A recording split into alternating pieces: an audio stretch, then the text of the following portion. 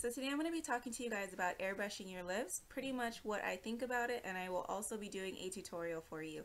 So if you are interested, please keep watching. So when you order stencils from Dinair or from airbrushmakeup.com, same place, you get 3 stencils that come in the lip stencil set, and each of those stencils has a different shape. So you'll find that stencil 1 has a shape that's like this, where it has the top lip and the bottom lip. And then stencil 2 has the full lip, which is one is a thicker lip and one is a thinner lip. And then lip stencil 3 is similar to lip stencil 2 that has a full lip. One is a full lip that's thicker and the other one is a full lip with a slightly different shape to it. So those 3 different stencils are just supposed to be like a guideline for you. They're not supposed to be a perfect fit. By no means is there any stencil that's going to be one size fits all, because we all have different lips. So you utilize the stencils just by utilizing the outline of the stencil to where you need to place it. So I'm going to show you how I went ahead and utilized that stencil to get this look using stencils 1 and 3. So the first stencil I'm going to use is from card number 3 in my lip stencil set, and I'm going to go ahead and use the bottom lip, and I'm just going to go ahead and apply the upper portion of that lip stencil to my top lip to create a nice defined dip right where my cupid's bow is.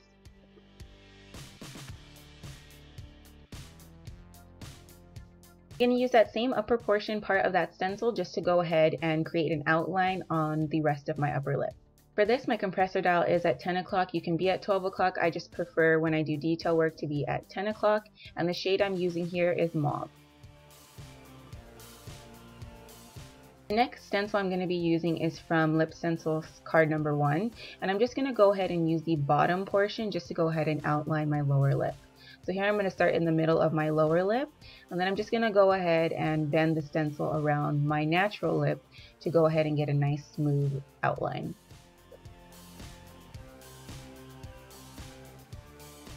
Next, I'm just going to go ahead and fill in the mauve on my whole lip. Now when you're doing this, you can go ahead and keep your lip straight, but I recommend that you go ahead and stretch your lip out. So give yourself a big smile, that way you don't get those defined lines, especially when you're smiling after you already airbrushed your lip color.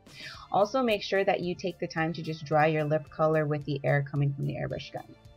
Next, I'm just going to go ahead and take a Q-tip, and I'm just going to go ahead and run it on the outer rim of my lip just to make sure that the line is nice and defined.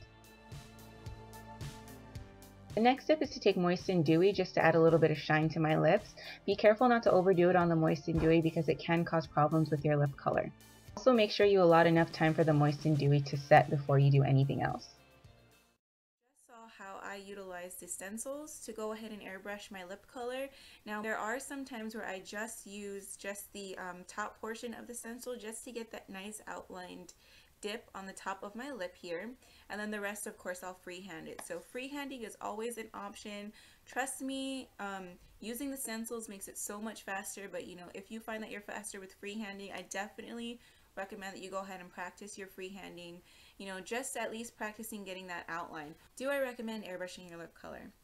I would say that I recommend airbrushing your lip color if and only if you are doing it for photography or you're doing it for filming purposes. So now I want to talk to you about problems that could arise with airbrushing your lips. Problem number 1, eating or drinking, you will lose pigment here. Problem number 2, if you spray too much Moist and Dewy, your pigment is going to travel and then it's going to disappear and you're going to have patches everywhere. So don't use too much Moist and Dewy, keep a light hand, just give yourself enough to make it shiny, not too shiny. Third problem that you might have with airbrushing your lips. I'm going to show you right now. If you blot too much, you get patches. Yes, you get patches in your airbrush lip color. I don't know how you feel about lip color, but I personally prefer when there's not patches in it. But if you know better than to be blotting all the time, then you'll be fine. Otherwise, the airbrush lip color is perfect. It lasts all day. You don't have to worry about it getting on your teeth because it won't transfer to your teeth. It's actually quite lovely.